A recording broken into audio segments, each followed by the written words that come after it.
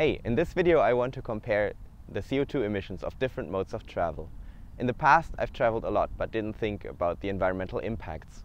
I've traveled to faraway places at least once a year, and mostly by airplane.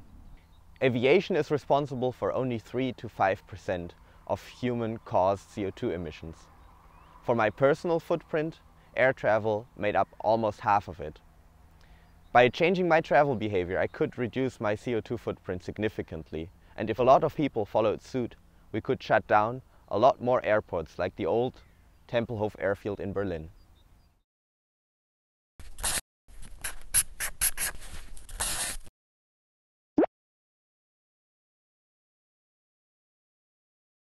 For my university program, I was doing an exchange semester in Arizona in the US last year.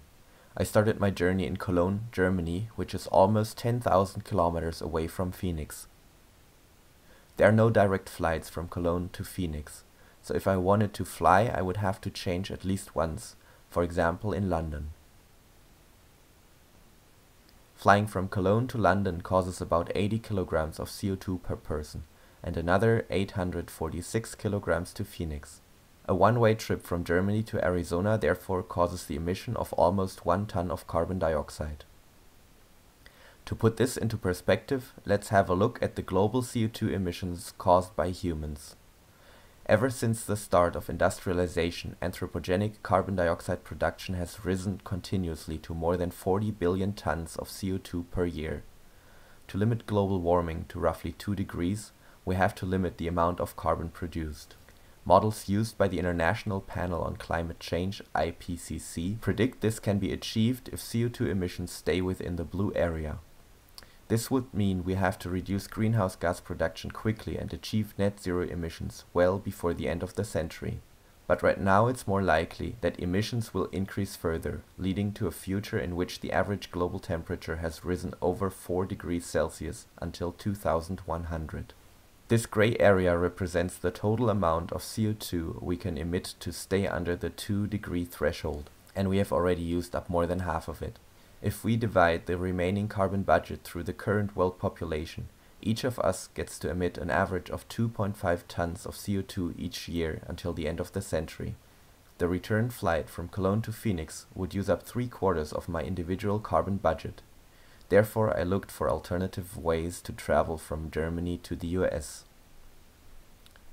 I took an overnight bus from Cologne to London. From there, I took the train to the port of Liverpool, where I boarded a freighter ship going to the US. The ship went straight across the Atlantic to Philadelphia in 10 days. Then I took a train to New Orleans, which took another 33 hours, and then another 1.5 days on a bus until I finally reached Phoenix. Adding up the CO2 emissions of all the different travel segments yields a total carbon footprint of about 250 kilograms of CO2 for a one-way trip. This is a bit more than 1/4 of the emissions caused by traveling that distance on an airplane. But this journey would have only taken me about 16 hours when flying compared to the 15 days it took me to get there. To calculate the emissions for the different methods of transport, I used scientific literature. The lower emission assessments for short-haul flights yield about 150 grams of CO2 per person and kilometer. Long-haul flights have lower emissions per kilometer due to the higher elevations and the shorter wait times at approach compared to the total travel times. The conservative estimate of 100 grams per person and kilometer is roughly the same as the emissions of a car with 2 people. A diesel-powered train emits about 65 grams and a bus 28 at 60% occupancy. I could not find any studies on CO2 emissions caused by container cruises. There are just too few people traveling this way. So I estimated the weight of me and my luggage and assumed I was cargo.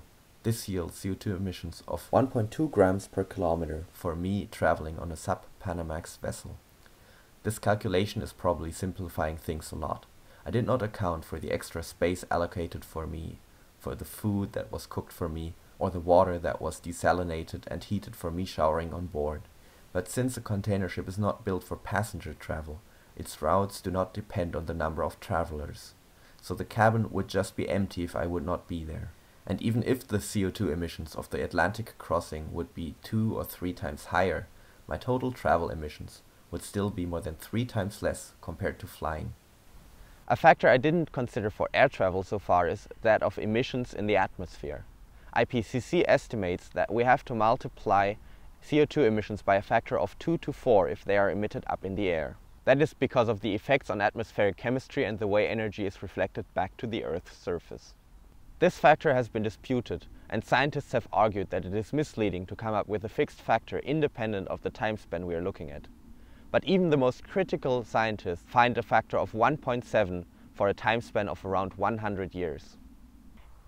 Air travel is a privilege very few globally can afford. Therefore, CO2 emissions from aviation are comparatively low.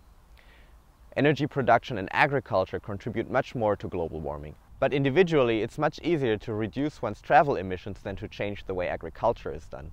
In 2016, I reduced my CO2 footprint by at least 1/3 by taking the ship instead of flying. I think we need to work for change on both levels simultaneously, the individual and the structural. So I have decided that I will avoid flying whenever possible.